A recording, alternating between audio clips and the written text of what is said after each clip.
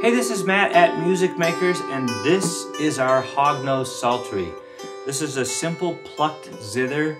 It's got 15 strings, it's tuned to the key of G, and has 2 full octaves, starting here on G below middle C.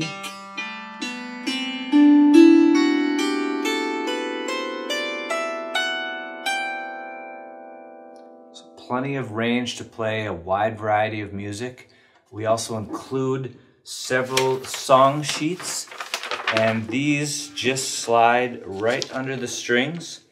And the notes for the song are under the correct strings, so you just let these notes guide your finger as you move from left to right across the instrument and you're playing a song. This is great for kids that are new to music and new to musical instruments. It's super easy for them to follow the notes and pluck the right strings, and they're making music and playing songs that they know right away and having success, and it's all kinds of fun. It's also a great musical instrument that you can use in period plays or Renaissance festivals or things like that, because it does have that old world look. And it is very musical. I mean, it has a great tone, plenty of sustain, plenty of volume, so it's just an all-around fun musical instrument.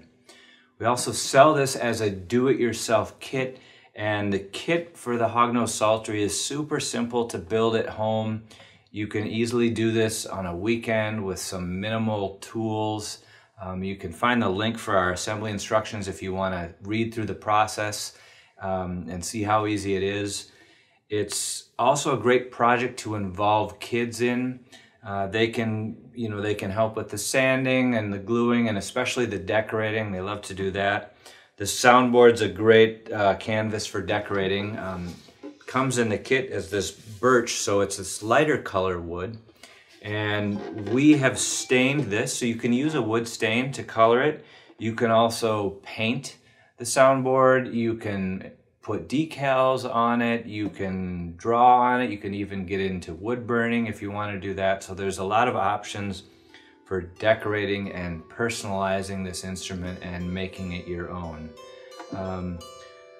Yeah, so the Hognose Psaltery from Musicmakers.